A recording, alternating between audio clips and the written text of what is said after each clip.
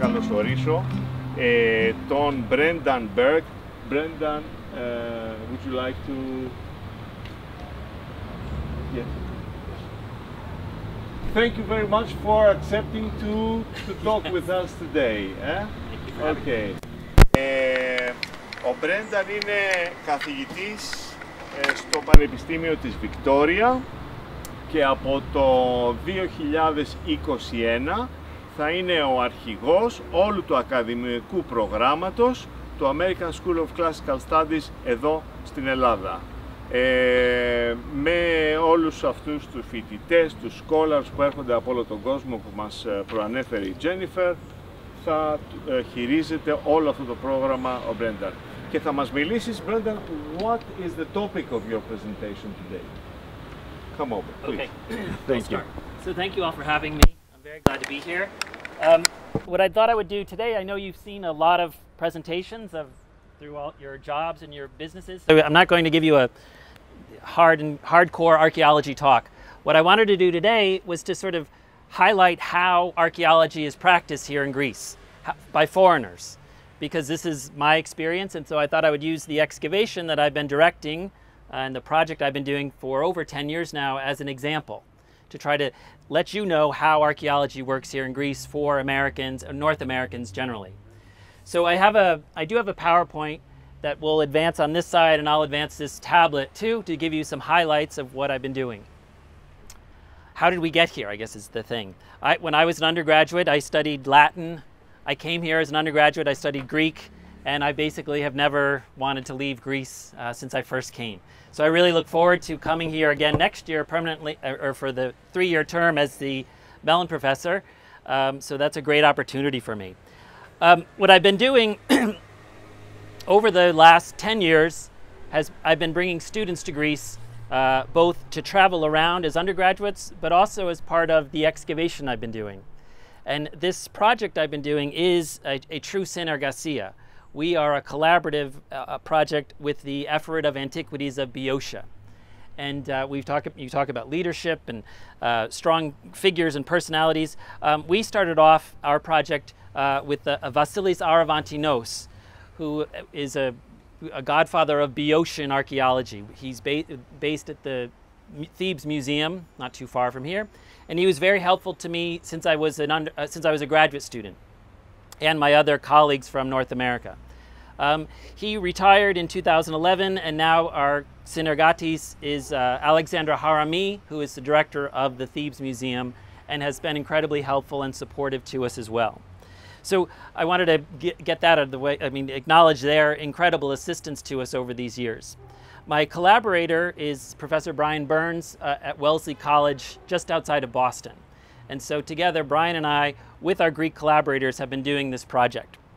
So let me just show you where we are. If you can just advance that, if you can see there, we are obviously just about an hour and a half north of Athens. Our site is called Ancient Eleon. We are very close to the Tanagra Air Force Base. Perhaps you all know that famous Air Force Base that was so important for World War II. And in 2007, what I wanted to highlight to you is it's not just simply you get off the plane and you start digging in a field.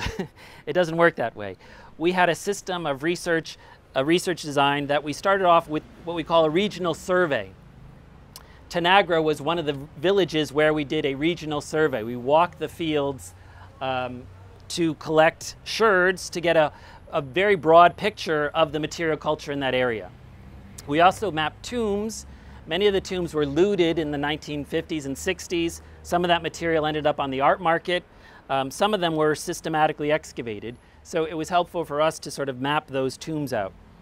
We continued our work to other villages, Arma and then Eleonas. We did 3 different villages. What we were mostly interested in is the Mycenaean period. You've all probably heard of the Mycenaeans, the Mycenaean age, from about 1700 to 1050 BC, we can say. This is the age of Mycenae and Tyrans, Pylos, the great cities there. Thebes itself is also a major Mycenaean center, and that's why I titled this talk In the Shadow of Thebes. As you can see here from this map of Greece, these are the Mycenaean centers all over. Crete was taken over by the Mycenaeans.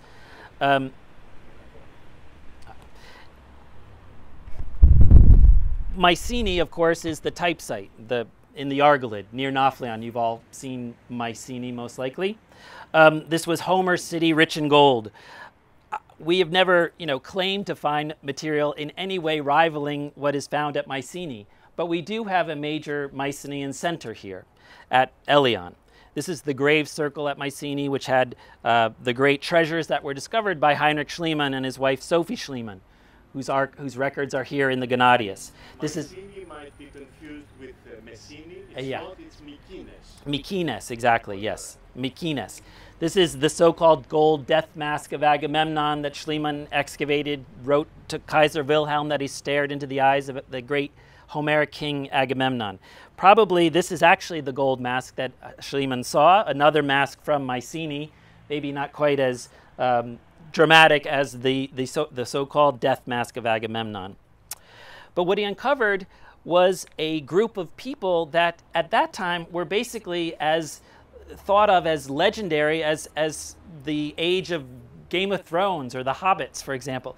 Like people always thought the Mycenaeans were just this distant creation of Homer and his memory. But what Schliemann's work did was he actually proved that there was a great civilization here in Greece going back to at least 1700 BC. What later research showed too is that people were speaking Greek, and that these Mycenaeans spoke the Greek language as early as then. They had great and very elaborate burial tombs for their kings. They had grave stele here and these so-called shaft graves. Yes, and the burials take a big role because this is something we've been dealing with quite a bit. The material that were excavated, these are in the National Museum in Athens, a huge amount of gold, ivory, ostrich eggs imported from Egypt that are elaborately decorated, inlaid daggers. This was a silver from Anatolia. This was a very elite group of people. They were large in stature. They were about 2 meters tall. There you are. Some of them, they were very strong, healthy, robust bones, but they showed injuries. They showed a lot of violence and their bones had healed. So they had good care. They were probably living a fairly violent life. So this picture that we get from Homer of heroes going off to Troy, sacking cities, conquering other people, there is an echo of truth to this world that Homer creates as revealed by the archaeology. People have studied the protein levels. We think they had better access to meat, cattle certainly. And then in the 1950s, another Greek archaeologist, George Milanos, they were expanding Mycenae as a tourist site, and he discovered a second grave circle B. It gave a longer history to the Mycenaeans and their age. So the material from Mycenae helped us in a great way. So we leave the Argolid, and now we come to Boeotia, the area that I've been working in. And the site is called Ancient Eleon. We're near Chalkis, the great, beautiful city for a weekend getaway in Euboea. And the reason our site of Eleon seems to have been settled in the first place is because it controlled this very important corridor, a corridor that led to the Euboean Gulf. And this Euboean Gulf gave access. It gave access to the east. The Phoenicians came. The Greek alphabet was adopted by these Phoenicians through this access route.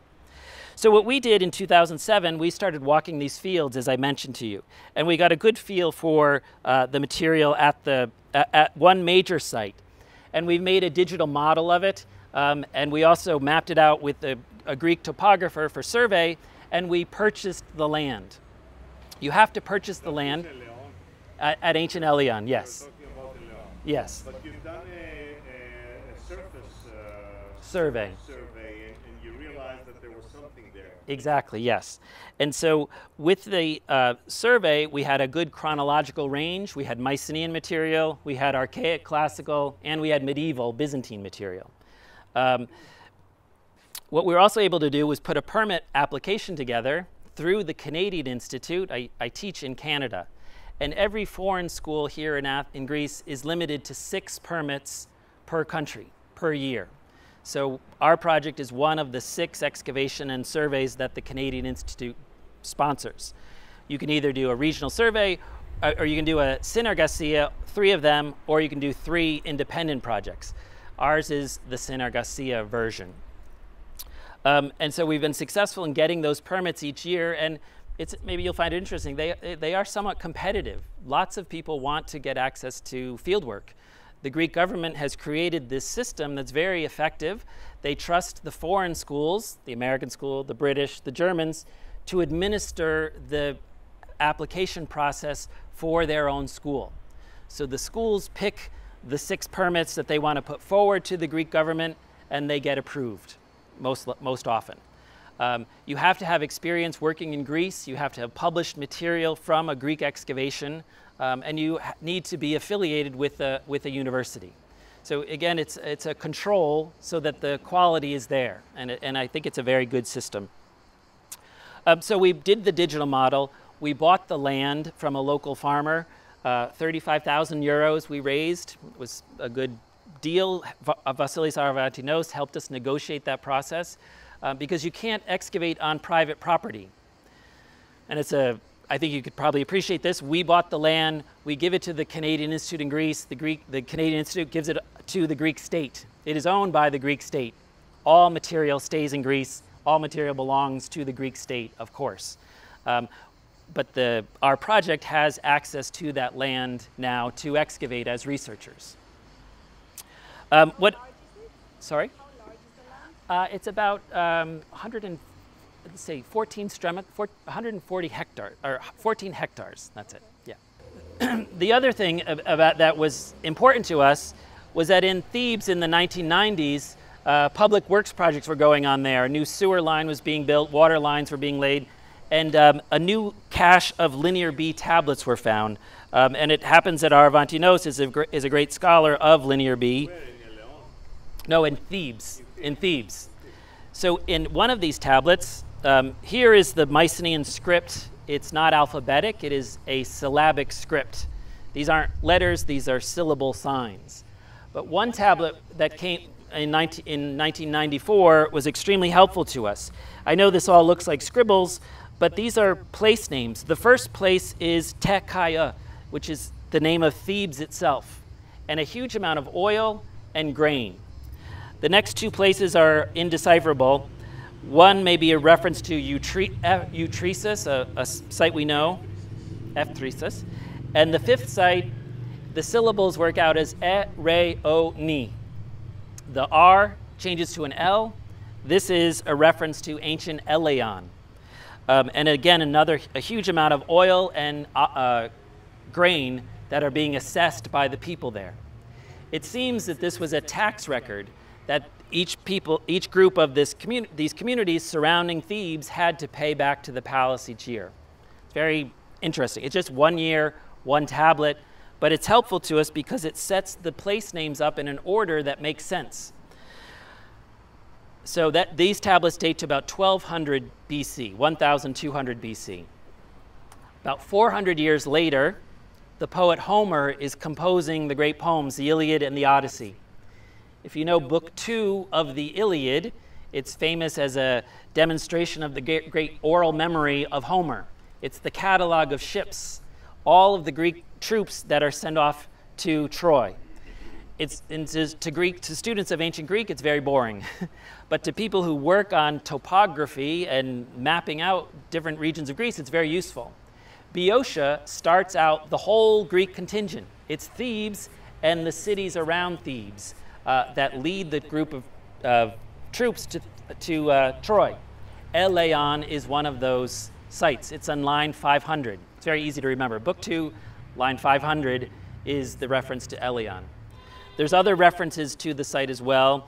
Herodotus talks about it as a place famous for its prophets. There's a seer from Eleon.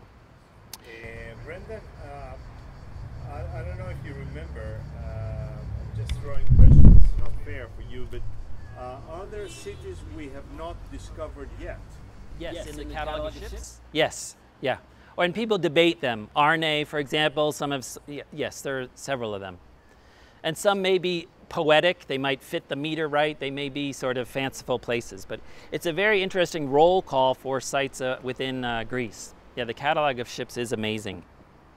So here's an aerial view of Thebes itself today from Google Earth. It is the home of King Kadmos, the great legendary figure who is said to have brought in the Greek alphabet. And many of the excavations that are done there today are in the modern city. And I think one other interesting thing about the excavations at Thebes, in terms of your business interests, is the connection to Hewlett-Packard and David Packard, who is a great scholar in his own right, the son of the founder of one of the Hewlett-Packard founders, got his PhD at Harvard. His professor was Emily Vermeulen. She was a great scholar of the Mycenaeans. She had encouraged his work as research. She created a computer program to try to decipher linear A.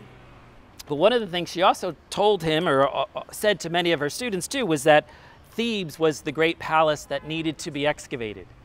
It would be a great thing if we could excavate this city and the palace of Kadmos. The modern city of Thebes has grown up on top of it, so it makes it much more difficult. It's not like Mycenae or Tiryns or Pylos, or even like our site, which does not have a modern city on top of it. But Vasilis Aravantinos is still doing work in this area and is working to map out the remains of the palace. And the finds are truly impressive from Thebes itself. So it is something to rival Mycenae and the other great centers. So there's our helpful godfather, Vasilis Aravantinos. So we did our survey for 3 years. We walked these fields. Maybe this isn't so impressive, but we found sherds like this, very well-preserved sherds that were washed and dated, and we could categorize them. What we also knew was that there was a very monumental polygonal stone wall at the site of Eleon. If you can see this drone footage that flies up through the site. This does not date to the Bronze Age, the Mycenaean period. This wall dates to about the period of the Parthenon, or a little bit earlier, maybe about 500 BC. And it's very strange because this wall has been standing since antiquity. We didn't excavate it, it has been there. But no one had explored this site before us. That also is strange to us. So again, we began our excavations in 2011 on a trial basis. We did geophysical work, ground penetrating radar to see what was underneath, if we could get a successful grant application and permit, and we did that. Let's see if I can speed that along. Well, in 2012, we had a much bigger team. So we started off with about 30 people altogether. At our greatest, we were about a team of 50, all 10 or 20 senior staff. Many of them come from the United States. We have Greek students, we have Canadians, Australians as well.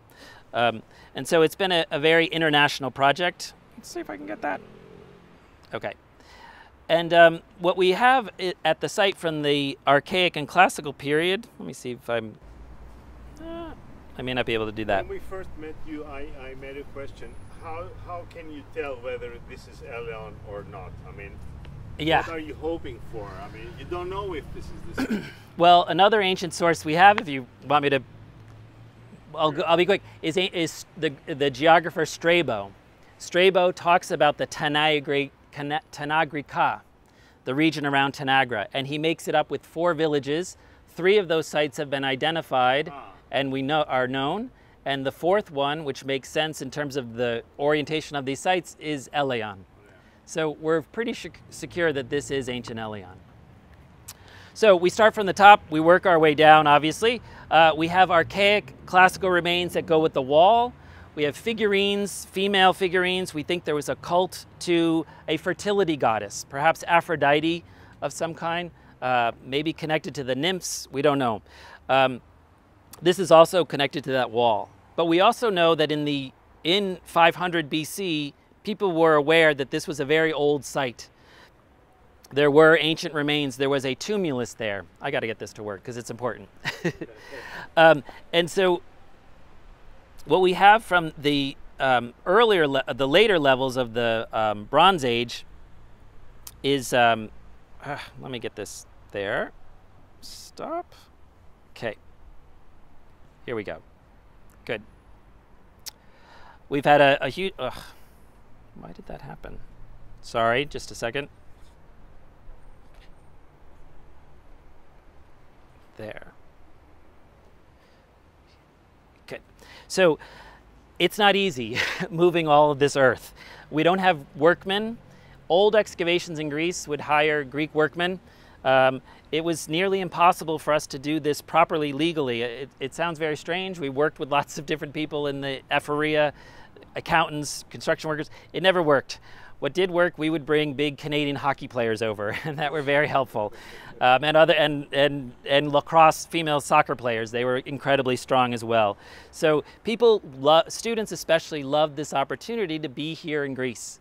We live in Delisi, or ancient Eleon on the sea. We'd make a 25-minute drive each morning out to the site, and it's worked. We would meet at 6 o'clock and make the trek out. But the village of Arma has been incredibly gracious to us, and also the village of Delisi. What we find is that there is this elite population of Mycenaeans there that were mimicking the palace at Thebes. They had big drinking events. They had groups of people would come together like this. They'd have standardized drinking cups and pouring pitchers, and they would assemble. We think they were probably lower tier elites to people like the great king Kadmos in Thebes itself. They had bull figurines.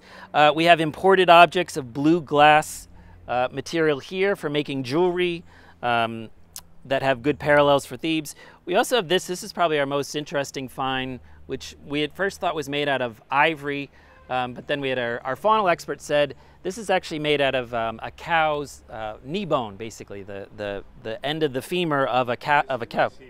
Yes. In a grave? Or? No, it was just on a surface. It's a very peculiar context on a good floor of about 1200 BC. It doesn't date to a grave, but it has inlaid eyes.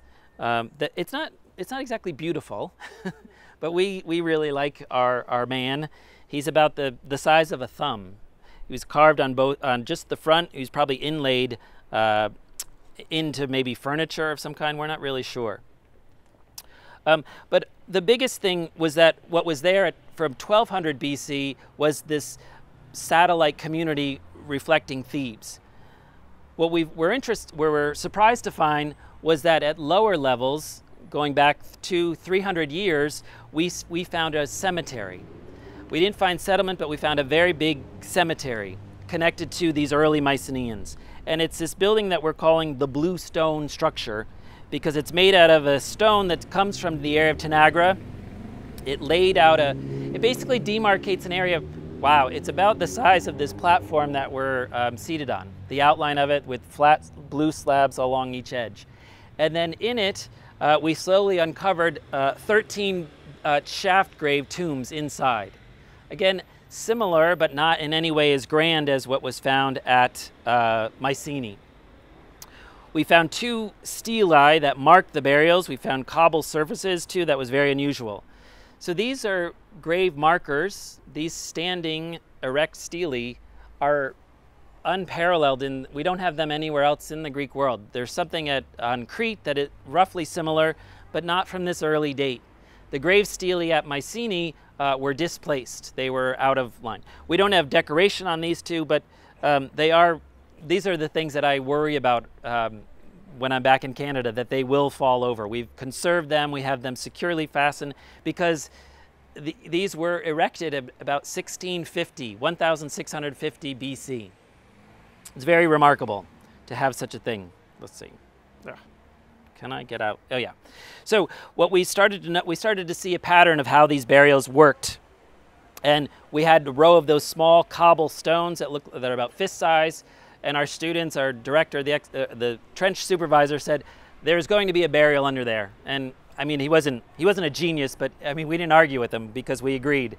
So the students dug in this one area to remove those cobbles. We found one of the largest slabs. Again, it was 2 meters of blue stone. So a very, very large single slab. We knew that it was so big that we needed help from the Ephoria, which they gladly offered. They sent out a crane and a very, very smart workman supervisor named Yannis, who was very smart and also extremely strong. He's like a bouncer. And we lifted that cover slab. This is just one of our tombs. I think I have this as a video, yes. You can see here it coming up. It's very exciting and also very... The time that you are actually lifting it. Yeah, this is the video, and I'm holding the camera, so I'm somewhat amateur. So this is a shaft, multiple burials. Yeah.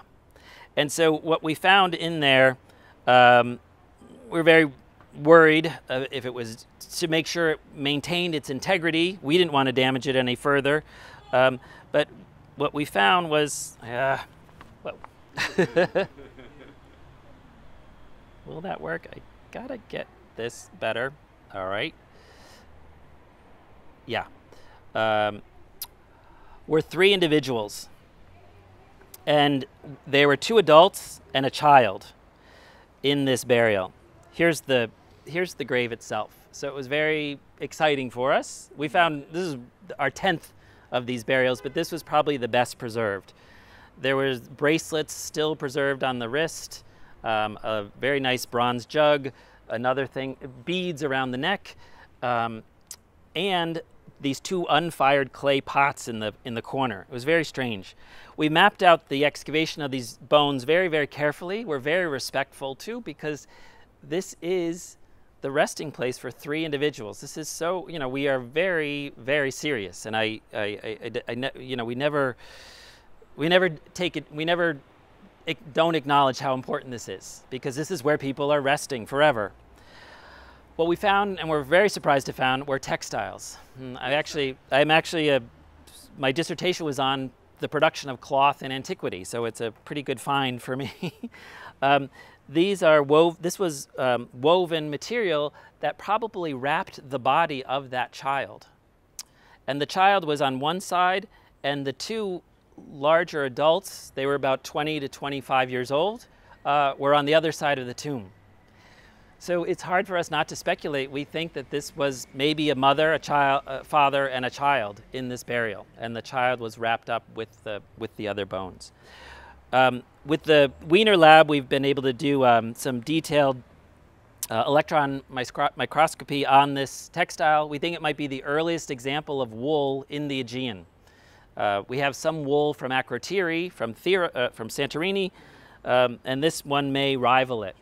We think it was inlaid. It was a very elaborate weave pattern itself. I'm coming to our end here. Tomb 10 in the red box here is this is tomb 5, sorry, is our largest tomb. It has our second most exciting find. Anyone have any guesses what that is? This is ivory, so that's exciting, and it would have come from the Near East. This is the pommel of a sword, so a symbol of something. We don't have the sword itself, though. We have the butt end of the sword made out of ivory. A very elaborate construction as well. So what you're showing at the bottom right is not... Correct. This is from another burial, just for an example. This is what it was like in that tomb. And so we do find a lot of very nicely painted pottery as well. I know many people may just glaze over their eyes with the pottery, but this is very nice, polychrome. This is probably, let's see, one of these might be a Cycladic import, but most of it is early Mycenaean or Middle Helladic. We have the minion ware as well. And then finally, our another tomb just outside the walls of the BSS yielded this seal stone, which also is made out of very nice rock crystal. And we debated on what was the design on this seal stone. And if you study Aegean art, I guess I don't have the reconstruction of it. It's an image of flying fish, a fish with the wings, the kind of, I forget what they're called. Maybe you guys are fishermen, you would know. Yeah, okay. Yeah. And they show up at Phylakope in the wall paintings, the flying fish. So these beads were buried with another a very small, compact tomb that has about 30 individuals in it. So there's something I should say, and again, I'm coming to an end here. We don't have to, I won't go into the full archaeology of it all, but it's very interesting that this grave enclosure, it separated people and it included people. So people were inside and people were outside. And it seems that... What do you mean separated? In which way? Well, that it doesn't have the whole population of the community. We do have burials outside. The one marked with the blue stones? Yeah. So that was elite. An elite group, yes. But next to it, just outside the walls, we have a true ossuary with about 30, the minimum remains of 30 people. And not even the whole person. So it's as if you died and were buried up on the hillside, and someone in your family said, we want a part of that person here next to the bluestone structure, because we do get just random tibia, fibias that don't go with the rest of a body. So part of the ancestors rubbing off the glory of the elite, eh? Yeah, they're sort of curated and brought in and put into this ossuary with these beads and other things, and nice pottery as well. So it's a very peculiar thing, and we're working on trying to map out the history of that just single tomb. It's very complex, and the bones aren't very well preserved, but it's many individuals, very, very concentrated. So a lot going on there as well. So the great thing about our project is that we have been able to build up good relationships within Greece, within the Ephyre of Thebes, of course, but also internationally.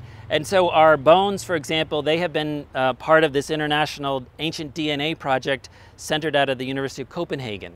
And so I just sent them off by DHL just 2 weeks ago. Yes, exactly. It was incredible.